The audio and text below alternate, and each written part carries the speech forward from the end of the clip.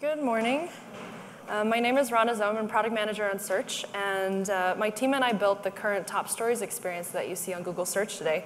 And today I'll be talking a little bit about how we built the Google Search Viewer and how developers and other platforms can use our takeaways to build their own AMP-based consumption experiences. So how many of us are front-end developers here?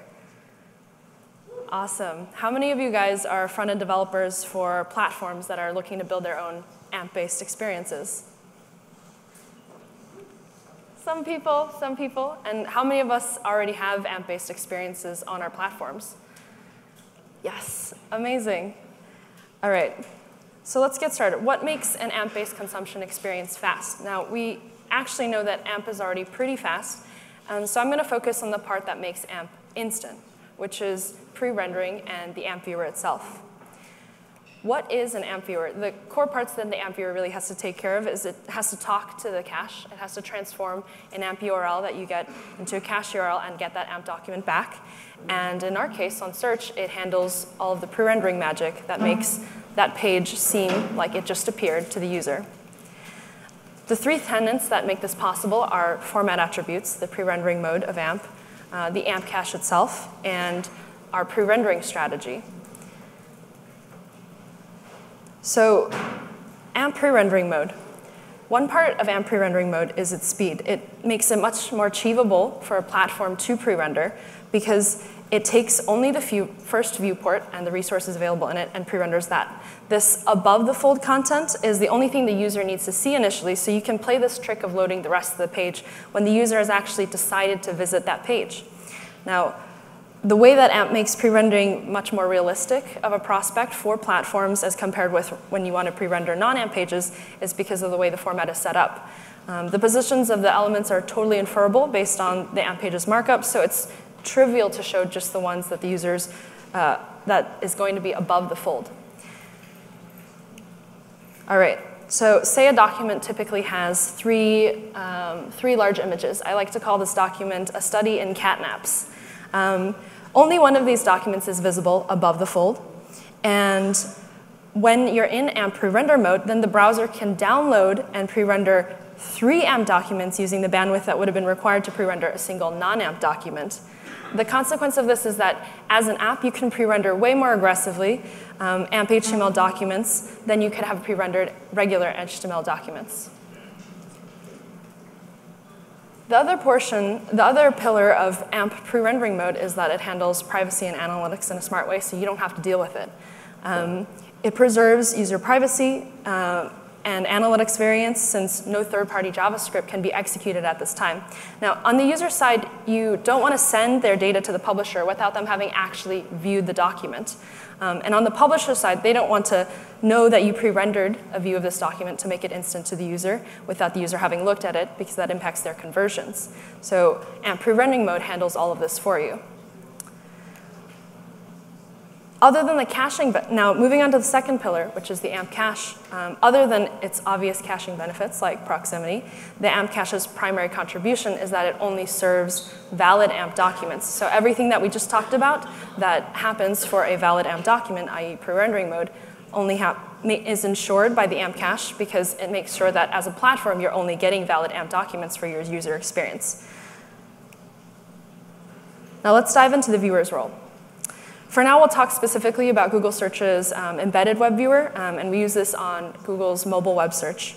It's a set of sandbox iframes that the user can swipe horizontally between, so it's the one that's tied to the top stories carousel experience. Now, one key element of pre-rendering mode is that the viewer needs to tell the document that it should be in pre-rendering mode, i.e. when we think that the user is going to see this document. And it also needs to tell that document to get out of pre-rendering mode so we can load the rest of it when the user has actually signaled that I'm looking at this document. Now what this requires is a viewer-to-document communication channel, and this is the post message API. I won't dive too deep into the post message API, but generically it supports communication across nested iframes without introducing the overhead of daisy chaining the messages between windows. It's open sourced, and you can check it out on our GitHub page. Now, diving deep into the pre-rendering strategy itself, let's talk a little bit about the principles of pre-rendering that, as a platform, you want to respect. Number one, you want to pre-render an AMP document only if it's likely that the user is actually going to see it. Pretty obvious. Number two, you want to pre-render AMP documents in the AMP pre-rendering mode. This takes care of a lot of the icky things that you would otherwise have to take care of as a developer yourself. Third, you want to start the pre-rendering after user interaction and after the end of a user animation of any. So in our case, it'd be someone actually at the end of the search results page load. Or if you're scrolling around in the AMP top stories carousel. Fourth, you want to pre-render at most one document at a time. Now, this makes sense because there's only going to, at any given time, there's only going to be one next document that the user is going to maybe want to see next. Fifth, you want to pre-render only for modern devices on really great connections. So this is to be respectful of users' data and bandwidth. And last, you want to be memory conscious and discard previously pre-rendered documents that are pretty unlikely to be seen anymore. All of this combines into a pre-rendering strategy. It's the most difficult part of any instant user experience is what to pre-render. And so I'll walk through a couple of naive examples of how Google Search uses these pre-rendering examples for our specific top stories carousel experience. In practice, at the end of the search results page load, we want to pre-render the first document associated with the first carousel item. Now, this is the first AMP that someone's potentially going to see. If the user scrolls the carousel, then we pre-render the AMP document associated with the largest visible carousel item. And we want to do that at the end of the scroll animation. Now, if the user clicks into an AMP document, so now I'm actually looking at this AMP document, we want to pre-render, let's call this document the nth document. Now we want to pre-render the n+1th document. So this, in the green box, the n+1th document is the one that the user has yet to see, but it's our guess as to which document the user is going to see next. As you guys know, the top stories carousel, you can actually swipe horizontally between these in the viewer. Now that we're on this, now that we have this document pre-rendered, let's say the user inside the Google search viewer actually swipes from the nth document to the n+1th document. Our next best guess is that they're going to want to see the n+2th document. So we pre-render this new document. And of course, this also works in reverse. So if you want to swipe from right to left, then we pre-render the n-2 document, and so on and so forth. In practice, that last bit, which is discarding pages that we don't think that the user is going to see anymore, we do this for, I think, 3 pages. So we keep 3 pages pre-rendered. Moving on to how we built the AMP viewer. Well, actually, we built 3 of them. So we built one for mobile web, we built one for Android, and we built one on iOS. So we kind of talked about mobile web, how it needs a post-message API, et cetera. And now we'll talk about some challenges that we faced and design decisions that we made on Android and iOS.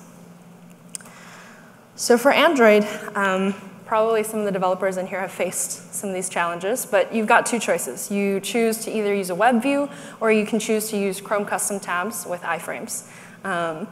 Now, the advantages of web views seem kind of obvious. Your app controls this web view, so you run your own JavaScript in the web view, since you can inject it, and that's how you communicate with the AMP document. It's the maximum flexibility, and you have complete control over your UX. Now, the other part of that is that then you might have to re-implement a lot of things that the browser already does well. Also, you have to think about user experience-wise, what happens, what's the difference in your user experience between AMPs and non-AMPs? So the other choice, the other design route that you can go is Chrome custom tabs with iframes. Now, the pros of this are you get cookie sharing for free, because users don't need to log into sites that they've already signed into on Chrome. So you get the advantages of that. Chrome Custom Tabs is an in-app browser that allows the app to pre-render the content in the browser, so you get pre-rendering. And there's one disadvantage, of course, is that Chrome takes control of the experience, so you might get a performance hit, and you get a little bit more restricted UX because you're using Chrome Custom Tabs. So we chose to go with route number 2. It really takes care of a lot of the difficult parts of pre-rendering and a lot of the difficult parts of being a browser. On the iOS side, we actually did the other approach, which is, while in AGSA we went the Chrome Well, in the Android version, we went with the Chrome custom tabs implementation. On iOS, we went full native. So the significant change, instead of the AMP JavaScript managing all the AMP articles, the iOS app actually manages the AMP articles, and each WK web view renders one and only one AMP document. In terms of UI performance, obviously you get a lot of speed benefits, so we actually have great animations, and actually you can use Xcode tooling. So that's what we did on iOS. So all in all, what makes an AMP-based experience really, really fast? It's these three pillars and how they contribute into an awesome pre-rendering experience. So the format attribute of the pre-rendering mode, the AMP cache's insurance that all the documents are valid and therefore you can actually have pre-rendering mode for your entire experience, and the pre-rendering strategy that you choose. Now you might be asking, how much faster did we actually make this experience? Well, we actually made it about 20 times faster, reducing the median load time from a search result click to getting the user actually seeing the page to less than a second. That means that in many, many, many cases, we've achieved instant. And as you guys build your user experiences, your AMP-based user experiences, think about your pre-rendering strategy and how that works with your UX. And we hope that you can also achieve instant AMP experiences. Thank you.